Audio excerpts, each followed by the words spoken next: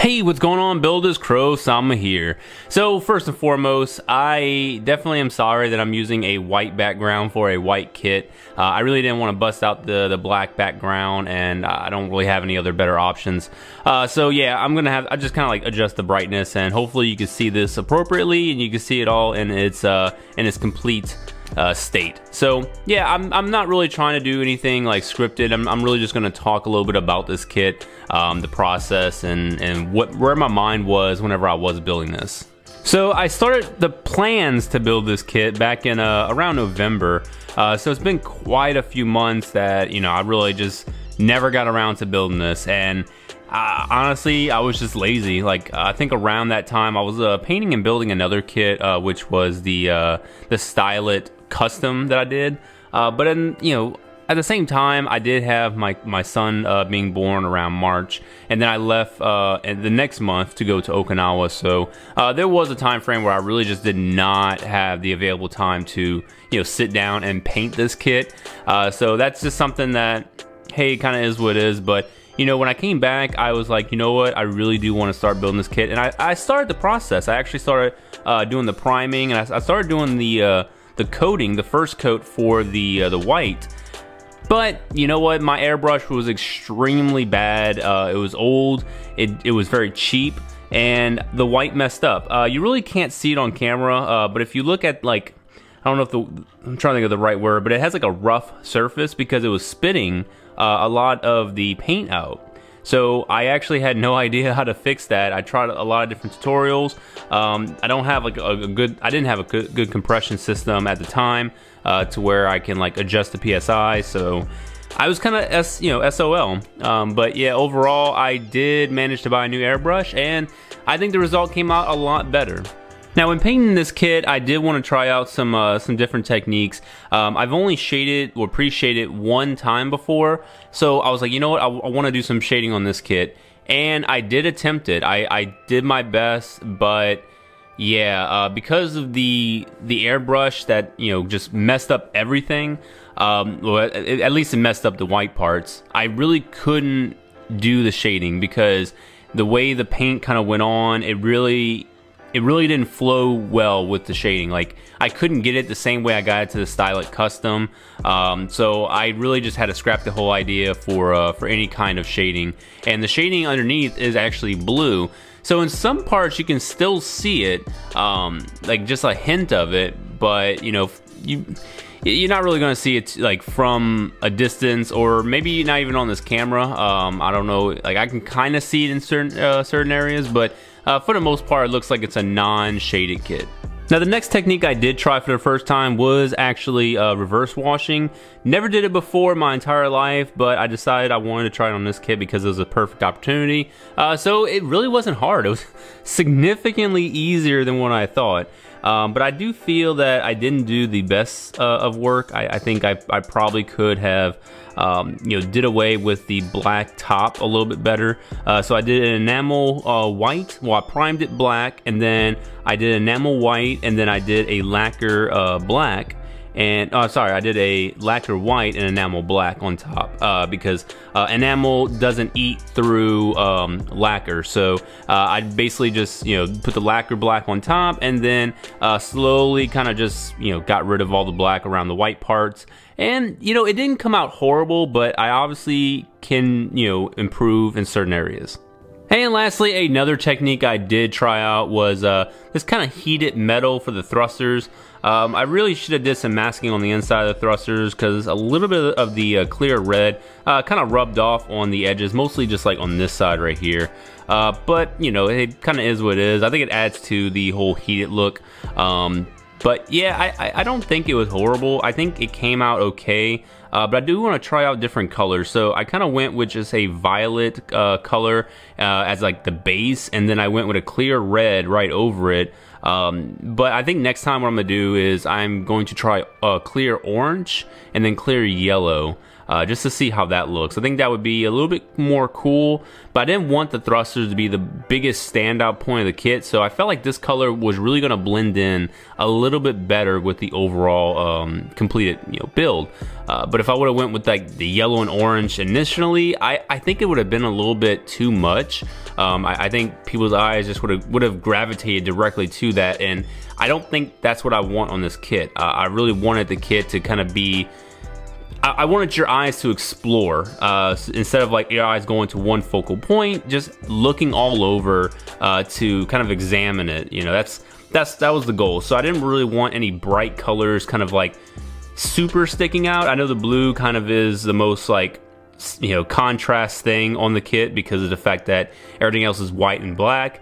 But yeah, for the most part, I do think these thruster effects came out okay. A little bit of mess up here and there, but I definitely can improve next time. Now, I really don't want to move it too much and do like any kind of crazy poses because I'm very fearful that I'm going to scratch up the paint. That's kind of like my luck. But the weathering, that's another thing I did try on this kit. I did some chipping, and I started to do a wash, and this is my biggest mistake on, like, actually I would say this is my second biggest mistake, because spray painting the white on this kit was my biggest mistake. But I tried to do a wash, but very subtly, and it just got messy. If you notice, so this arm has kind of like this brushed on like dirt, or not dirt, but it's kind of like it looks disgusting. It looks stupid. So I was trying to go and use some weathering oil that like I have, which is this right here, Mr. Weathering Color. So I was trying to use this more into the crevices and not like on the base part. But I was using a brush, and a lot of it just kind of leaked, and I was trying to wipe it away, and I did use a top coat, but it really just was not working. So I need to relearn how to like properly apply this, because in the past I've been able to do it with straight builds no problem, but I have not been using this for actual painted builds, so that's something I'm going to have to really learn and perfect my technique.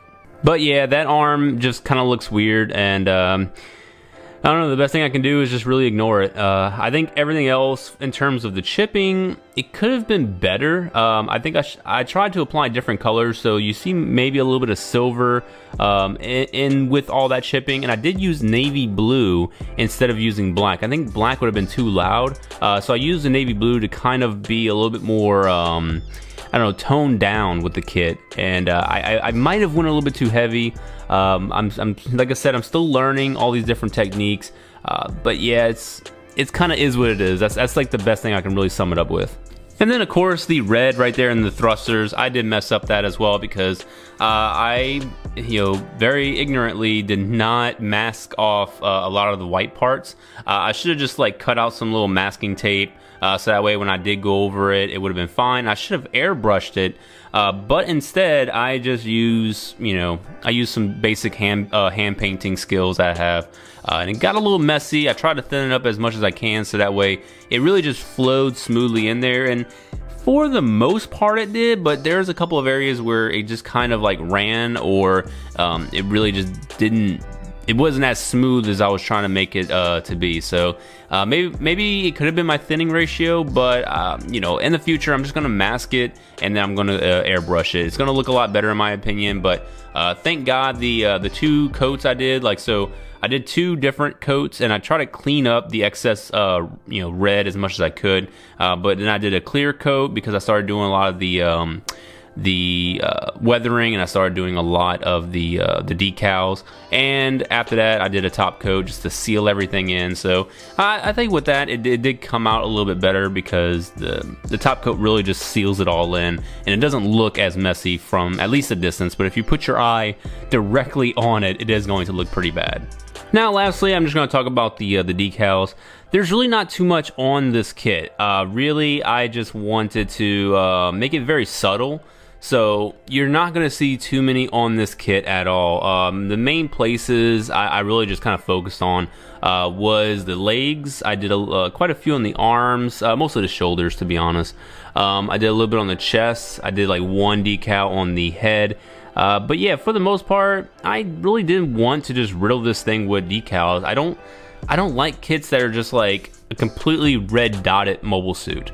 I want to see the colors, and I might overly decal a straight build, but when it comes to my actual painted builds, I kind of put a little bit more care into it, and I just feel the less amount of decals that you put on it, it really just makes it, I don't know, it makes it more appealing in some kind of way, and this is definitely only me that's really saying this. I'm not pulling this from anyone else, I'm not pulling this from a book, but this, in my opinion, it looks a lot better with minimum amount of decals. Now, I probably could have put some here and there in other little areas, but I was like, you know what, I really just feel that less is more. That's kind of like my rule of thumb.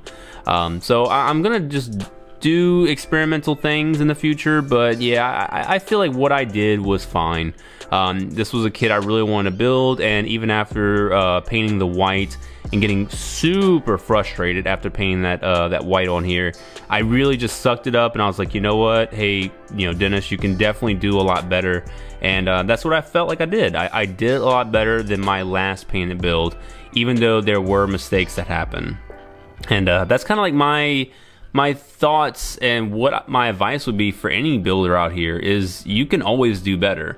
Don't just settle that you are, you know, mediocre. Don't settle that, you know, I'm only going to have this certain technique in my builds. You can drastically improve, because if I put this next to my first painted build, it's basically night and day, and I really like that. And when I do a lot of my painted builds, I do compare it to my first build, because I think I beat myself up a little bit too much. But if I just really look at the progress from one build to another, I do think that there were steps. There were a lot of steps that I did take and I did accomplish when just progressing in this hobby, because you can definitely build model kits as a collection. You can just build it and, you know, enjoy the build process and just put it on a shelf, and there's nothing wrong with that whatsoever.